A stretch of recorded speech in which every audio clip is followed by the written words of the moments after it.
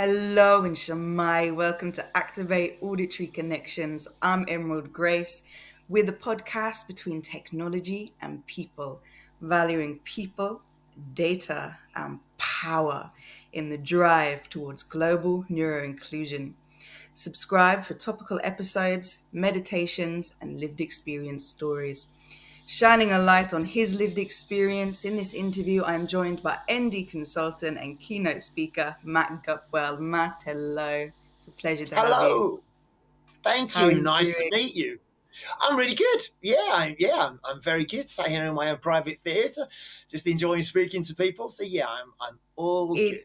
is your red background. The curtains you've got are fantastic. I've got these coloured post-it notes behind me. My wall is behind me. I've got my classic gold frames on. I've got a golden rainbow necklace. And You're looking I'm very, good. very good. Now, all my post-it notes and my ADHD mess is in front of me off camera. So We've flipped it. We've got a mirror image. So I've put Oh all of yeah. my chaos on the screen, and you've pulled the curtain across. I like your style. So your neurotypes are ADHD, you say? So ADHD, autism with PDA profile, and dyslexia. Okay, so you've been collecting them. You've been collecting the neurotypes. Yeah, kind of. Yeah, and I'm sure we may talk about this, but kind of one followed the other, as I did my own research, my own self-discovery, and kind of came to my own acceptance of things as well. So yeah, ADHD was the first one that was more obvious, should we say? More obvious. So did you have that quite classic ADHD little boy in school disruptive profile, or You know was it what? not so? No, I didn't, and I've spoken to people about this since. I wasn't that little boy. I wasn't naughty. I wasn't disruptive. I was never in the headmaster's office or any of those things. But what I know now is I was never quiet. And although I wasn't disruptive in the classroom, I was never still. But for me, it was that my brain was never quiet. So Yeah. this never stopped. So because this never stopped, I was constantly talking, constantly asking questions, constantly. Sometimes it would come across as quite challenging. Didn't really understand my peers, didn't really relate to them. But what I now understand as an adult was I was just a little bit more comfortable with adults because they could answer my questions, whereas my peers couldn't. So I found friendships quite hard. I tried to have friends. I was like the Labrador puppy, you know. I wanted everyone to be my friend. I would wag my tail at everyone. But I might have been included in things, but I was always really on the fringes. I was always very much nobody quite knew what to do with me, should we say? Yeah. As I'm really a glad. youngster.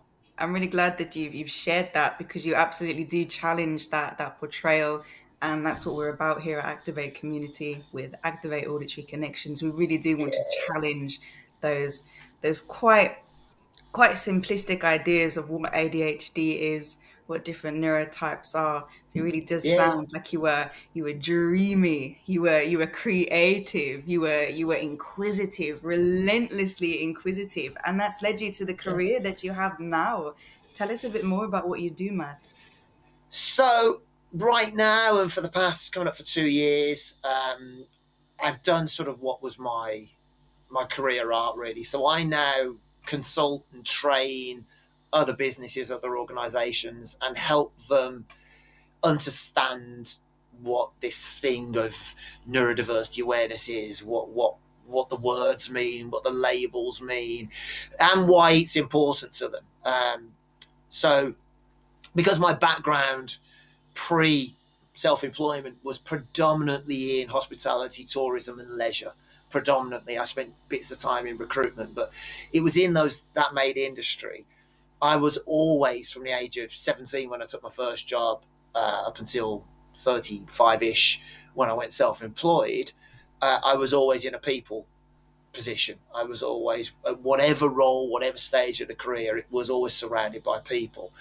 So I have this perspective that I realized when I started doing this, that I could talk to businesses not just about their organization, their people, their staff, but also about their suppliers, their contractors. And when we talk about the sporting facilities, the clubs, the organizations, I'm able to say, hold on, what about your players?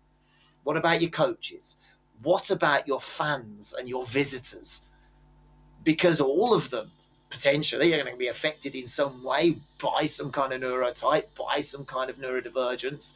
And it's understanding that that's going to be important for you to be an effective business. And I think that's been different for them, really. It's a different approach. I can really picture that Labrador, the picture that you painted for us, growing these wings and flying over these different organizations to get that bigger picture viewpoint. So it sounds like your ADHD for you has been this vantage point of seeing things differently. Yeah, but it's one that I didn't understand until I understood my own ADHD and other people's. So I wasn't diagnosed until I was, where was I? Just turning 46, just before my 46th birthday. Wow. So 2019, the end of 2019. I'd known I had ADHD. I'd accepted that I had ADHD for about 5 years before that, because I'd been told at a conference in no uncertain terms. So I knew, and I was quite happy with it, but I hadn't gone down the route of clinical diagnosis at that point because I didn't feel I needed it. But in that preceding 5 years, it had made sense. I'd kind of been able to say, oh, okay, now some of my previous work history makes sense. Now some of the things I did make sense. Not all, but some. Post-diagnosis and since doing this as a career, everything makes sense. I can look at the way that I approached almost every single job in every single career that I had, whether it was a success or not, and attribute in some part what ADHD brought to that situation, as well as latterly autism, as well as latterly the dyslexia even. So it's been quite fascinating for me to look back, but it does give me an overview. It does give me an ability to draw 3 different areas of experience that I don't often see drawn together properly. So people talk about lived experience, right? A lot. My theory is everyone's got lived experience because we're alive and we've been alive. Whatever you have lived experience of, we all have it. Leveraging that as a financial tool, okay, I can see where people go with that. Before I even thought about that, I had learned experience from the people I had seen and worked with and taught and advocated for before I knew anything about myself. And that was hundreds and hundreds and hundreds of people. And I'd also got this life experience thing. And life experience before any knowledge of neurodivergent conditions is really important, because without that filter, without that knowledge, it wasn't great. You know, I'd be lying if I said it had all been happy-go-lucky and a wonderful ride. It hadn't. It had been difficult. It had been painful. I've had multiple bouts of suicidal ideation. I couldn't understand. I didn't know why. And it's not until I was able to go, well, if I put that layer on top of that layer on top of that layer, this is the picture. This is the complete understanding. Take any one of those layers away and the understanding's not complete and it doesn't make as much sense. But I'm fortunate that I'm able to do that. And I'm fortunate that the gift I do have, that I'm told by other people rather than me saying it, which is always nice, is that I can communicate it. I speak. I stand in front of people, I talk to them, I educate them, and I communicate things in ways that people who maybe necessarily don't have the knowledge or the understanding can then understand. You and they can do something with it. You communicate incredibly effectively. And I'd like to say, Matt, I think that you know that. I think sometimes there's that voice in the back of our minds, particularly as ADHDers. We've got that rejection sensitive dysphoria we tend to have lower self-esteem than our neurotypical peers. I think it's really okay to take a moment to kind of pat ourselves on the back, or I have this ritual where I give myself clicks or a round of applause Yeah, every yeah, day for whatever I've achieved. So yeah, I think yeah. you can absolutely say with confidence that you are an effective communicator. And it Oh, sounds bless you. like, no worries at all. It sounds like you really put thought into the message that you want people to receive. You've not just said, I'm an expert by experience, this is what's happening to me, make of it what you will. But it's actually you've considered from other people's perspective and you've brought them into your world. You've invited them in. You've thought about what you want them to achieve, and then send them back to their organizations and their businesses. And I think that's really important for experts by experiences, for ND consultants, that we do have that slightly elevated game. You know, we're Yeah, fighting for a movement, the neurodiversity movement. We've got to be on it. yeah. What keeps you on it? Short answer, my kids. It's no more than that. I have two teenage sons. They're 16 and just turned 18. And they are the reason that all of this is happening. They're the reason that I do this, and was always going to. So there's 15 months between them. They were both diagnosed at just 4 years old with what was Asperger's then, and they still refer to themselves as having Asperger's, as do I. And so they were diagnosed with that, and then in their sort of mid-teenage years, both with ADHD, and they're what drive everything. Because when they were diagnosed, my wife and I did what we assumed every parent did. We now understand maybe that's not the case, but what we assumed every parent did, which is we hyperfixated. Our special interest became autism. Our special interest became taking the information we got from clinical diagnosis, which wasn't the most positive, which wasn't the most, empowering for them or for us as parents at the time, and saying, no, wait a minute. Can we just go and find out everything we can about this, and then we'll decide whether we're going to write them off and they won't be able to do X, Y, and Z. So that's what we did. We threw ourselves headlong into everything we could, whether it was books, whether it was what was available, which wasn't much online at that point, whether it was seminars, conferences, parent forums, you name it, we did it, just to try and hear from other people. And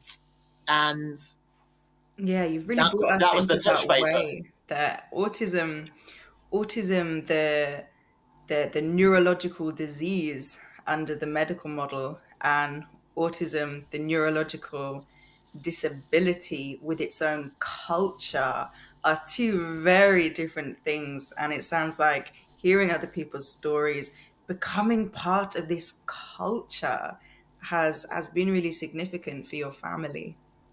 It has. But what's interesting is what we've learned, because my wife works in a college. She supports teenagers with learning challenges. So she's a learning support advisor. That's what she does. So she's as knowledgeable, if not probably more so than me, I often say. But we know what we know because we've learned it together.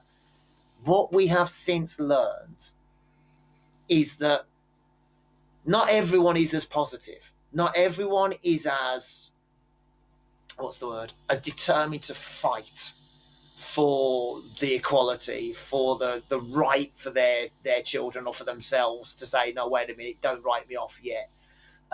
We see an awful lot still, unfortunately, of parents who use their child's diagnosis of whatever it may be as an excuse.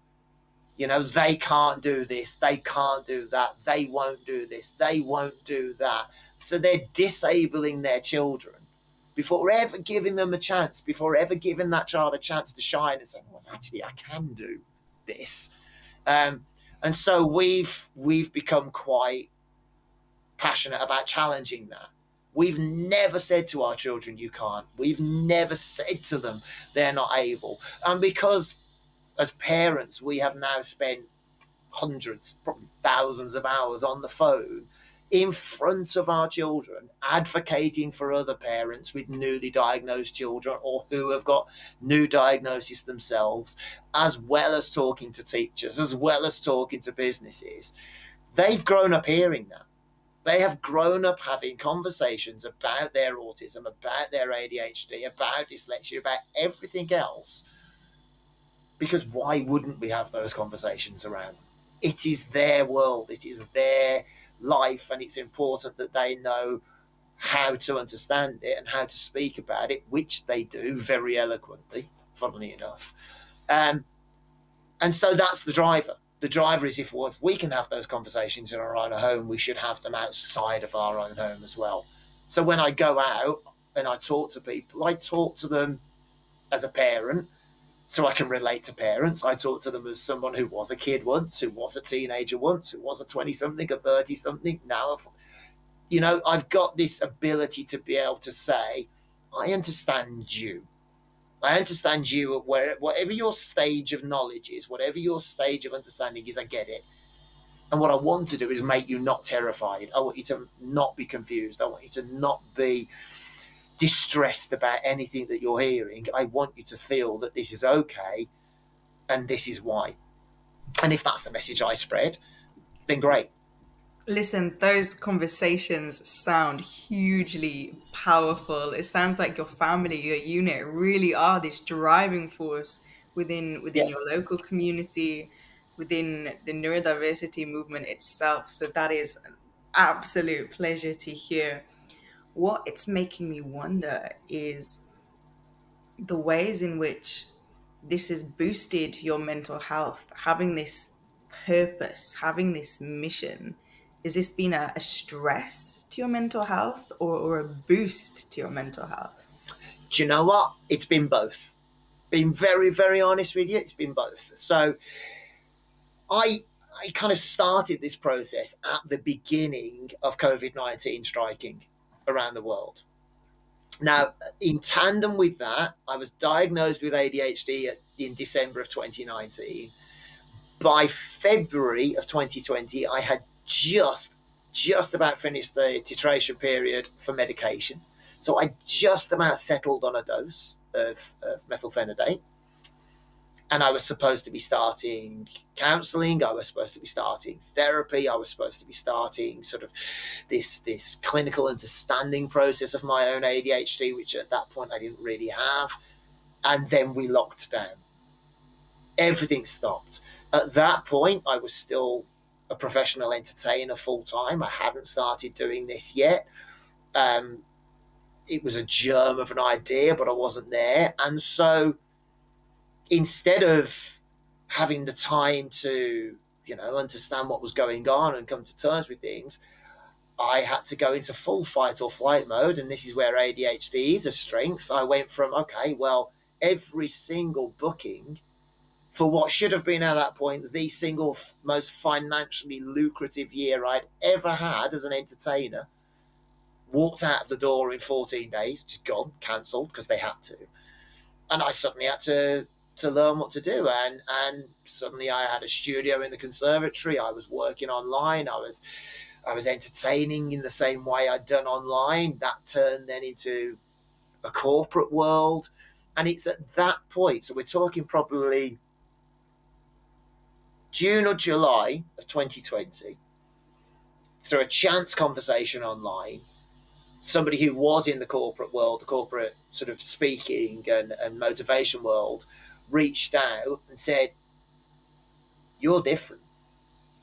You don't need to be doing this for kids and families. You need to be doing what you're doing for businesses. So I started reaching out to businesses, and believe it or not, I spent most of the year teaching businesses how to juggle as a mindfulness activity. So I teach it as a form of active mindfulness, and I taught just under 10,000 people throughout lockdown online to juggle. I've got juggling balls all around me here. There's always something around. Yeah, got to be done, right? Me too, somewhere. The thing is, I taught them, and then as I did that, the conversation always went to ADHD because it was new. It was a passion for me at that point. Always mentioned it. And I would tell people You know, they very often people would say, how are you able to teach 100 of us how to juggle at the same time on Zoom?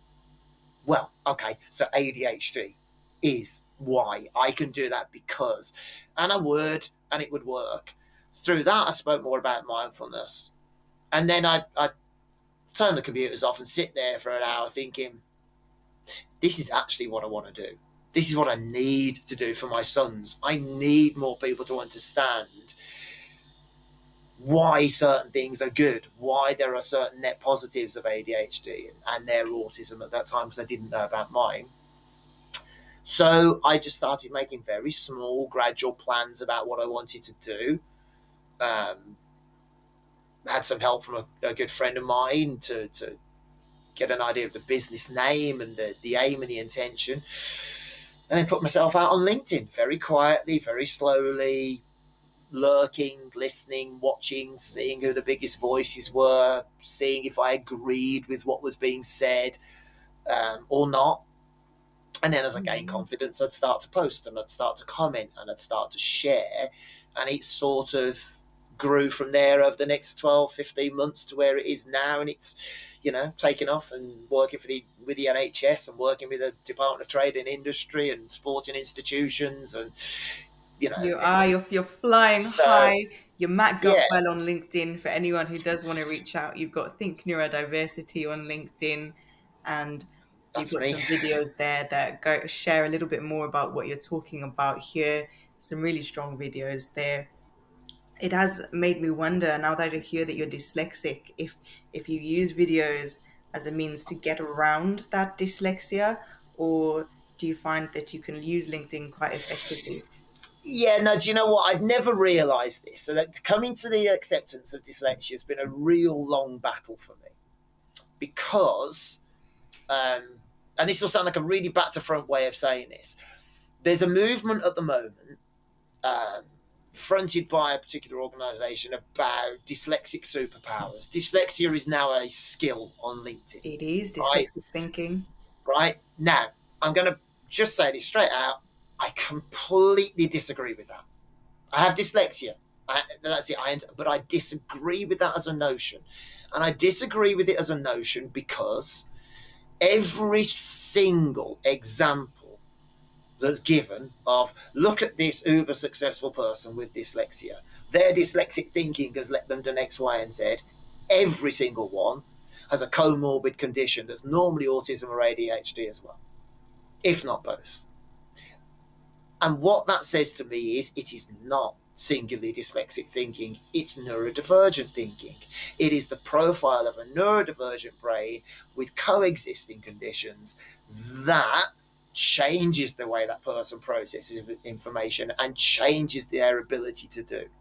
Now, all of the very successful ones have also had an incredible amount of good fortune, an incredible amount of drive, an incredible amount of other things that aren't necessarily neurodivergent based, but that are helped by. Saying it is solely dyslexic thinking, just I don't agree with, which is why it's not on my LinkedIn profile. It never will be.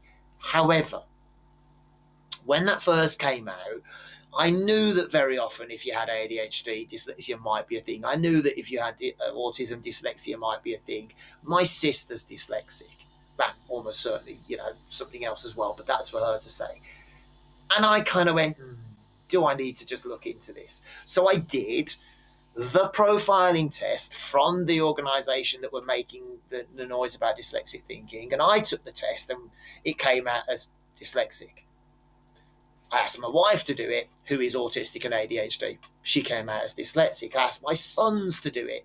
They came out, well, actually one of them came out as dyslexic. Now, interestingly, my wife coming out as dyslexic is a bit of an oxymoron, because we know that she's hyperlexic, as is my younger son, so that's the counterpoint to dyslexia. Right? Yes. And I sat there and my instant reaction was, there, I've proved it. I'm not dyslexic, I'm neurodivergent. The skills, what it says are the deficits and what it says are the positives, mirror my ADHD, they mirror my autism. I don't struggle, or I didn't think I struggled. I then went away and sat down and thought about it for a long time and thought, you know what, I've not read a book in over 6 years. I just can't read books. I find it exhausting. I find it tiring. It causes me stress. I don't enjoy it. I audiobook because that's the only way I can absorb information. And I started to think about that. My writing's terrible. My written communication's never been great, although I'm fairly eloquent. And when I relaxed my fight a bit, okay, yes, I understand how those are dyslexic things. That those things I find hard are part of dyslexia. So I accept that I have dyslexia and I accept how it affects me. But it doesn't define what I'm good at. It's not the reason I am good at X, Y, and Z, if that makes sense. It's a part of, but it's not the Yes. singular reason. So that's why, Dyslexia, again, I challenge it. it really can seem like this odd one out within the umbrella of neurodivergence. I know that a lot of us who have neurodivergent diagnoses are very, very ready to acknowledge that we're disabled, whereas dyslexics are more likely to be on the fence, and some people consider themselves absolutely disabled by their dyslexia, and others not at all. The idea of referring to them as themselves as disabled seems completely absurd. So there really does seem to be a variety of ways to experience our own neurotypes, ways to experience that dyslexia. So perhaps people do have very different experiences, and there may well be some defining strengths to dyslexia that through our own lived experiences we've not quite been able to pick up on, but that others do have. It sounds like dyslexia hasn't been a huge barrier for you in business in your life, but it is something that you accept has a bit of an impact on you. Yeah, and I think that's the key. It is part of my profile, right? It's part of my neurodivergent profile. It's part of that makeup. I cannot refuse to accept it because it's Part of you. obvious. Yeah. But it's not the be all. ADHD is not the be all and end all. Autism, PDA is not the be all and end all. Neither is dyslexia. But between the three of them, they all contribute to making me who I am, making me good at the things I'm good at and struggle where I struggle. And that's the message that I try to give to people is nothing is as black and white as a social media campaign. Nothing is it can only be dyslexia. It's not that. And that's not helping the wider advocacy piece to say that, in my opinion. No, I'm willing to be proven wrong. I'm willing for other people to tell me that that's not what they agree with, and that's fine. Because again, we're individuals, we have our own thought processes, and we have our own experience of these things. My experience of other people that I've supported and worked with and advocated for who are dyslexic and autistic and ADHD and dyspraxic is it's never just one thing, ever. It's always a combination. It's always how each of those different conditions mix with each other and help and hinder each other. And that's what I try to get across. But you know, As NDers, we're whole people. We are complete, and we are different within ourselves, and then different within groups, and different yeah, within the bigger whole. That is the nature of diversity. It's been yeah, lovely to hear your thoughts, and I would love to pull you a little bit into the neurodiversity movement. I know that you've talked about your passion for advocacy, and that you want to challenge the nuances of or challenge the lack of nuance in social media campaigns. I know you've got this entertaining background.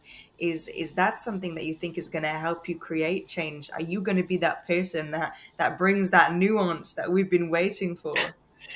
Right now, do you know, it's really weird. This is the strangest thing. So I'm in entertainment. That's what I've always done. I've spoken, I've performed. You know, I've been on national TV. I've hosted events with 35,000 people on my own.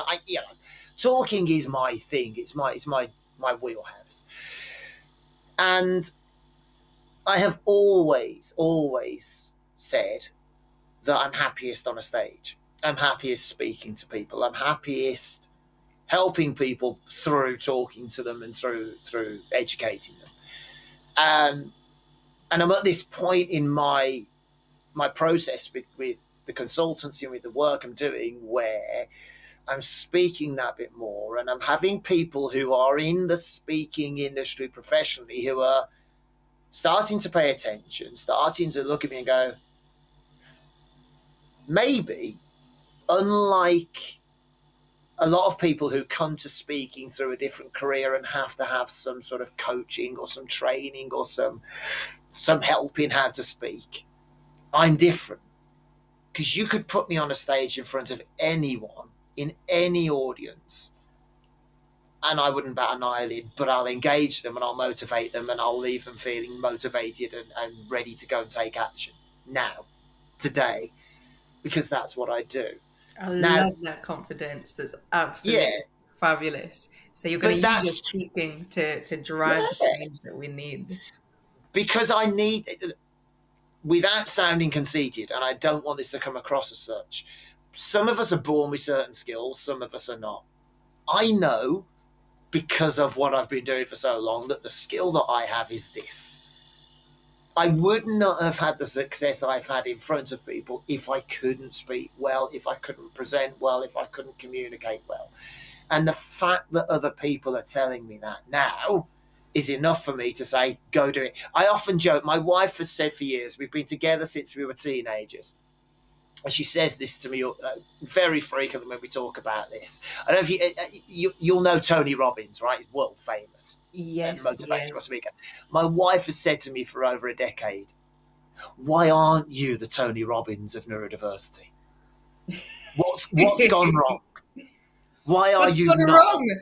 I'm sure Tony Robbins would say, to put that a little bit more positively.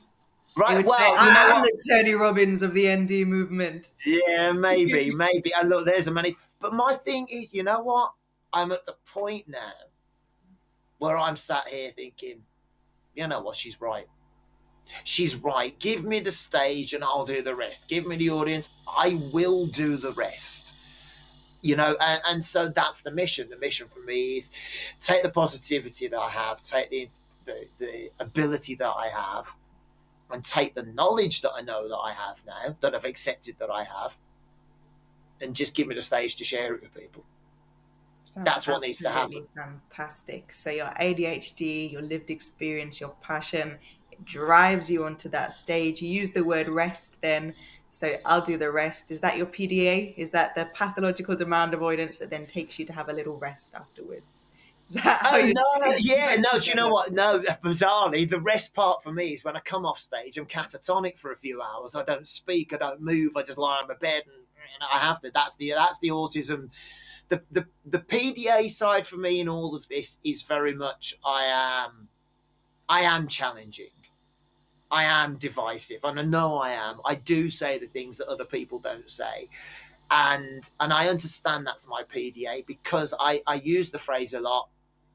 I'm willing to say this until someone proves me wrong. Does that make sense? Challenge me. I will challenge you. I will challenge anything that I see that I don't think is right, that I don't think is done well, but prove me wrong. And if you prove me wrong and I can accept the proof, I'll take it. That's my PDA. The ADHD side. It sounds like you've really got this this quite positive relationship with PDA that can sometimes get the brunt of the stigmas and the negative self-talk. So it's really refreshing to hear PDA talked about so positively. I think what I'm learning, and it's taking a while, but what I'm learning is when I was younger, my PDA is what caused me an awful lot of problems. I used to say I was sacked from the jobs I was sacked from because of ADHD. That's not true. I was sacked because my ADHD was spiraling, but my PDA, which, you know, people talk about the inner chimp, right? PDA is my inner chimp. And that chimp is 300 pounds, packed full of muscle, with pointy teeth, sharp claws, and is in a really foul mood. That's my chimp. God. Right? That's what my chimp looks like. That's what it sounds like. The thing is, if I let that chimp be, it's really destructive. Really destructive, because it won't listen. It won't let me take advice. It won't let me believe anything, right? It won't let me try new things. And it's horrible. If I give it the right amount of bananas, the right amount of sleep, the right amount of everything, it just kind of lies there in the background going, every now and again, I'll just get a claw on the shoulder that says, are you sure you don't want to check that? Are you sure you don't want to challenge that? I'm not saying you have to, just, are you sure? Now, that's a bit kinder to me. That's a bit more of it allows me to say things. You know, it's why I make hundreds of social media posts every week and post only a handful of them, because a lot of them are me venting the inner chimp and then deleting it because it'll never be seen in public, right? But I've learned that what the ADHD does for me in this ability and in this work is I can think at 1 billion miles an hour. I can be on stage and have a microphone die, and it makes no difference because I can project. You know, I was once told my voice was louder than a jumbo jet crashing. I have it tested. It was true, right? So I know that if things go wrong, I can carry on, I can cope, I can override it, I can still get the job done. That's the difference with me. I'm unflappable in the face of things that would make most people just fall apart. You use hugely pictureful language. I love the way you illustrate with words. You've got such a positive outlook, and you use the word learned there. I'm really wondering what things were like before that positivity was learned. Take me back to when the chimp was in control. I know that you've got quite an extensive history when it comes to mental health. Are you happy to share a little bit about that? Yeah. Okay, I'm going to try and summarize.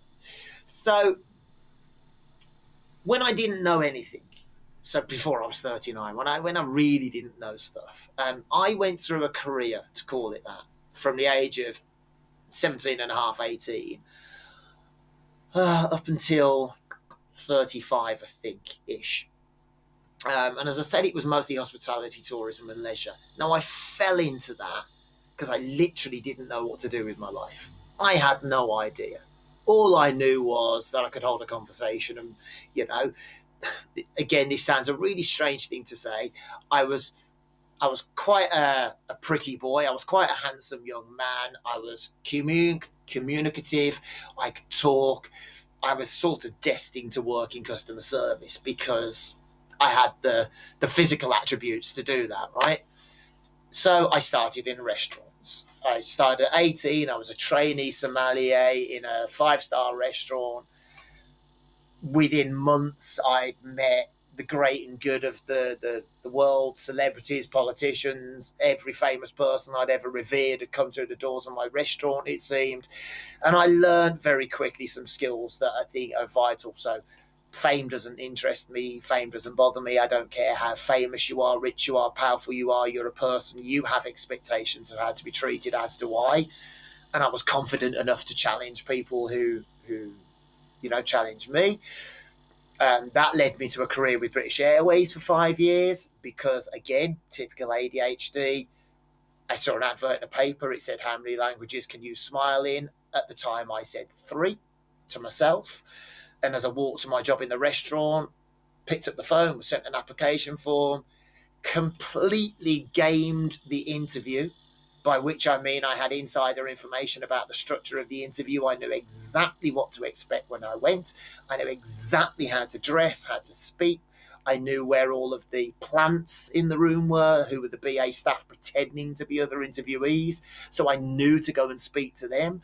All of these things which meant that at 21 years old, I was at the time the youngest ever member of cabin crew to be employed by British Airways as a man. And I remember a year after I joined, I did a flight with the two people that interviewed me, a man and a lady who interviewed me. And they took me aside in a bar and said, "We've never got over that interview. Your interview was the single most confident interview we've ever seen from anyone of any age, but it didn't add up." And at that point, I said, well, I might have had a little bit of insider help. But I was also an outrageous flirt. I'd already at 21 studied some body language and some basic NLP, right? So I was mirroring. I was doing all the things that at 21 I had no right to know, but ADHD, I kind of figured it out. You were in your element. Yeah, right. So they couldn't not give me the job. I spent 5 years flying around the world. I nearly killed myself several times through drink. I was a borderline alcoholic because I had no filter. I racked up, I think my wife's told me, £27,500 worth of debt, which was all drink, because I had a charge card, which I didn't understand the concept of. I didn't understand that when I went to a hotel in Los Angeles and took out $300 to go and spend on food and drink, I had to pay for it when I came home, because I didn't have that ability. I just didn't know that.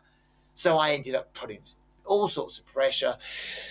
Went from British Airways to a 10-year wilderness. Part of that, I ended up in working in Warwick Castle, managing departments in Warwick Castle, where at certain things I excelled, in other things I was a disaster. And I just jumped and I jumped and I jumped, always going back within customer service, always in these things where I could either shine or fall apart. Whenever the chimp got frustrated, I'd just engineer my own exit. So I was regularly sacked at my doing. Yes, it was never the choice of the employer. Oh, massively. But I made sure it happened on my terms. It was me. And I knew it was, and I know I'd play that, oh, it wasn't me, I didn't know. But I knew exactly most of the time what I was doing, because I'd got frustrated and didn't know how to verbalize that. Which got to 2009. Sacked from another job in sales that I kind of hated, and I kind of fell back into entertainment, which is something I'd always done on the side, but fell back into entertainment. And yet throughout all of that career history and in self-employment, that inner doubt, that rejection, sensitive dysphoria, that feeling like I didn't fit in, that feeling like something wasn't right, regularly just made me feel empty. I could stand on stages, I could be in front of hundreds and thousands of people getting so much love and attention, and people tell me I was great, and just feel bereft. By the time I'd had my kids, by the time I was married, and we were in so much sort of financial problems and work problems, I began to realize something probably wasn't right, but I didn't know why. And at that point, when you don't know why, you just say it's just you. You're just useless. You're just awful. So I've had multiple bouts of suicidal ideation. I've had multiple bouts of just thinking it's not worth it.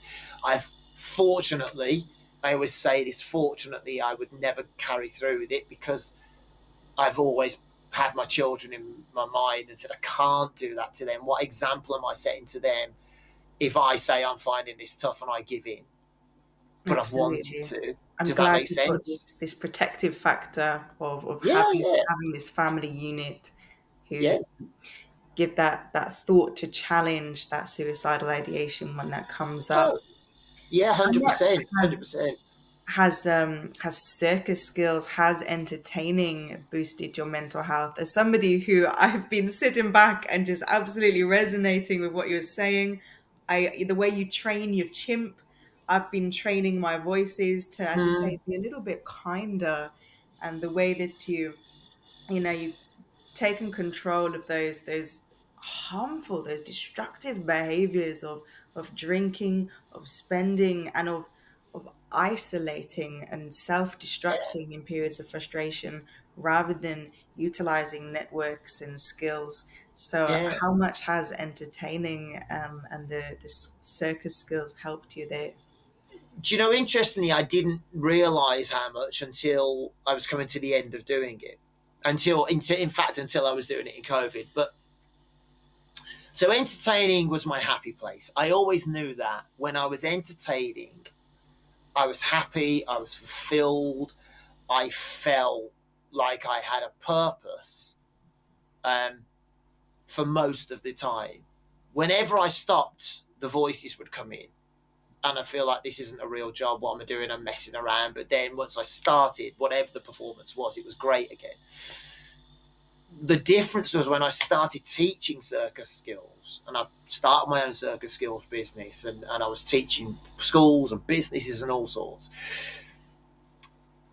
I developed my way of teaching people to juggle, particularly 3 balls, that used, at the time, I kind of knew it, I kind of didn't, but it used autistic language, autistic thinking, and I didn't know how much at the time, but it was definitely tapping into my ADHD skill set as well. Once I figured that system out, I went from, you know, if you put me in a room with 100 people, when I started, I might have taught 2 or 3 people to juggle, because I was trying to teach them to juggle the way every textbook had told me and every other instructor had taught me, following the same process, using the same language. The minute I did it my way, and I tested the model and I did it my way, put me in a room of 100 people, 90 of them would learn to juggle. And that only got more, and it got more, and it got more, to the point where I regularly said in 14 years, I taught 80,000 people to juggle on my own. 10,000. You live in alignment with your beliefs. So the more you live in alignment with your beliefs, with your neurotype, the more you can achieve. It sounds like you're absolutely living testimony to that. Yeah, but it takes some understanding. There was a point where I didn't know why it worked, it just did. When I had to start explaining it, that's when I really started to understand it. That's when I really started to get it. And so the more I was able to understand it, the more it's fed into what I do now. Because again, and I often say this, I am very aware that no one in what I'm doing now has my experience of doing these things. No one's lived my life. No one's been through the things I've been through in the same way.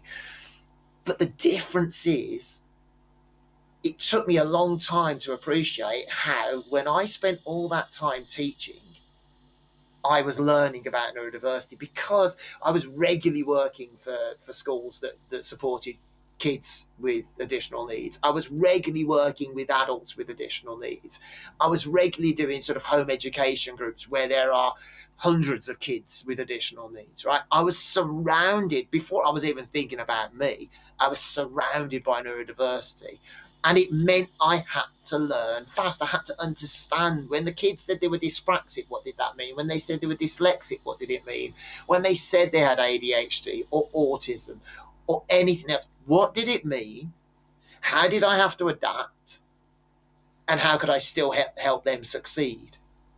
Now, I got incredibly effective at that, ridiculously effective, because I would listen, because I would learn. You can't learn what I learn about neurodivergent conditions in a textbook. You cannot understand how people verbalize or demonstrate their deficits, their difficulties to you without words until you experience it. And because of that, when I talk about this stuff, I see it from a completely different perspective. I see it from a way that I don't think many people will ever experience. And yet, it's not one that you would ever really think would work, but it does. So circus skills has been and will always be really, really, really important to me. Because I now know why I learned to juggle. I now know why I obsessed on learning to juggle myself. I know why I was never the best juggler, but I became an exceptional teacher. Somebody once said to me, and it's the nicest backhanded compliment in the world. I was at a massive circus skills festival a couple of years ago. And there was a a lady there who'd been coming to a club I was running at the time, a unicycling club, teaching people to unicycle, because I did that as well in my spare time. And she just bought her new girlfriend who was about to learn to ride a unicycle. And the girl that I'd been teaching was already better than me. She could ride a unicycle better than me, but I'd been able to tweak her riding ability. I couldn't do what she could do, but I was able to see and help. And she said, "This guy is weird." And I went, "Oh, nice to see you as well." She said, "No, in the nicest way." She said, "I've never known anyone who lacks the ability to do the things that they can teach so well." She said, and I mean that in the nicest way. She said, "I've never known anyone that could teach literally anything to anybody other than you."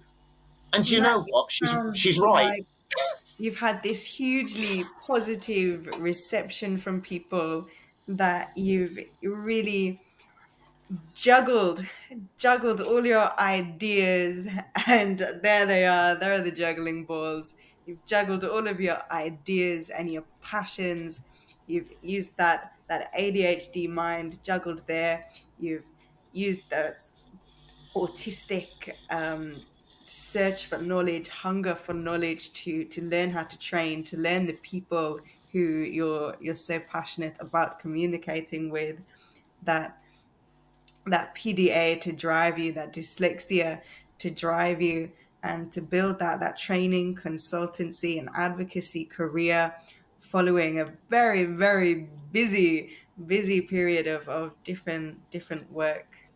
Oh yeah, it's been huge. If you could look, you couldn't have told me 3 years ago, let alone longer, when I was working as a professional medieval jester, when my job was teaching juggling, walking on stilts, breathing fire, performing escapology, all the crazy things I did.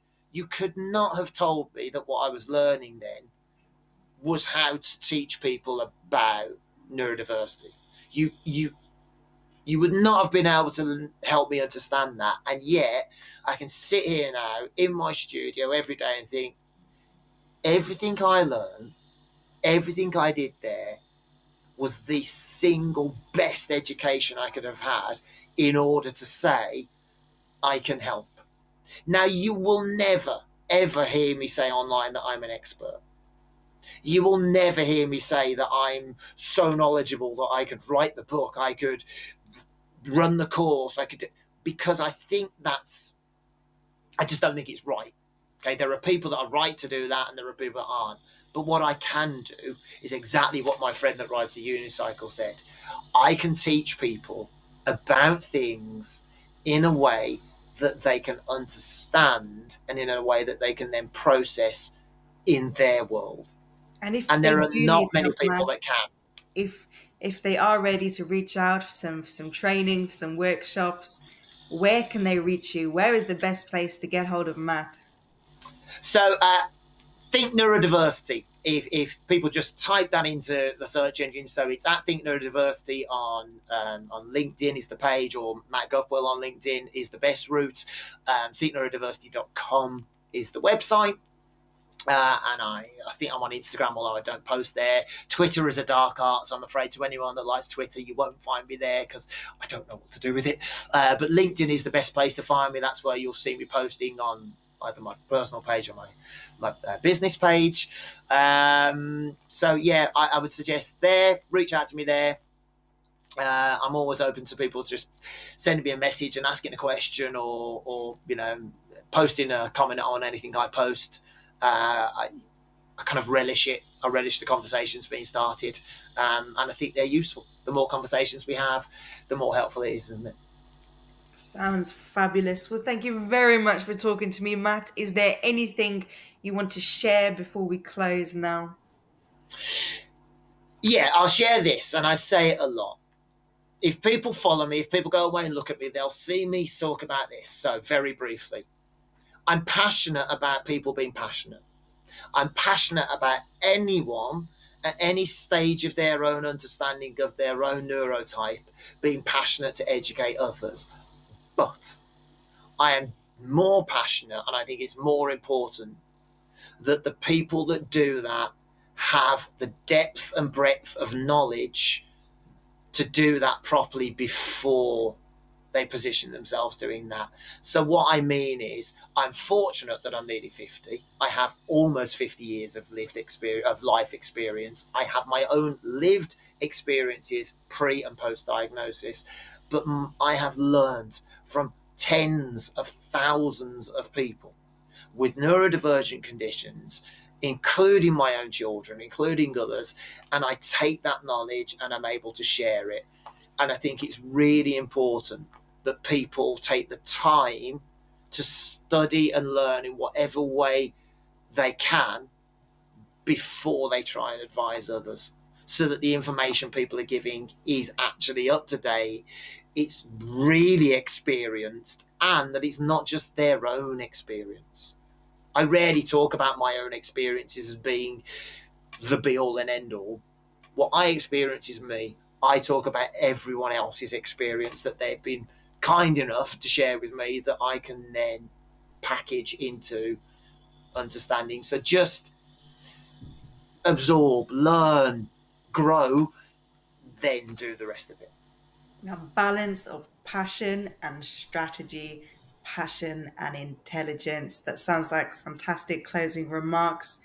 It's been a pleasure to have you. You've overcome so much, and you've built such a fantastic life for yourself and your family, and I'm really looking forward to what you bring to the neurodiversity movement.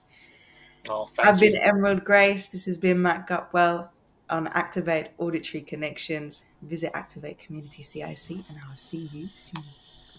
So I never stop recording. I always do those closing credits. Do you want to do something silly? No, I would. The closing credits. That's great. It's great. Thank you. It was grand. With the news reporters shuffling our having that drink. I know, right? I know. Yeah, I always watch the professionals on the on TV and things, and get really jealous that they have a team of people around them doing everything. I know. It's not fair, but that's why I have my own things to change camera angles, and every time it changed, I thought, how is he doing that? I'm gonna get myself one of them. Yeah, let's hit the button at the same time. I'll press stop on the screen, and you can press stop on your button. It's got a screen. It's got a stream deck is what you need. It will change your world. Sounds fantastic. I'm gonna land this thing.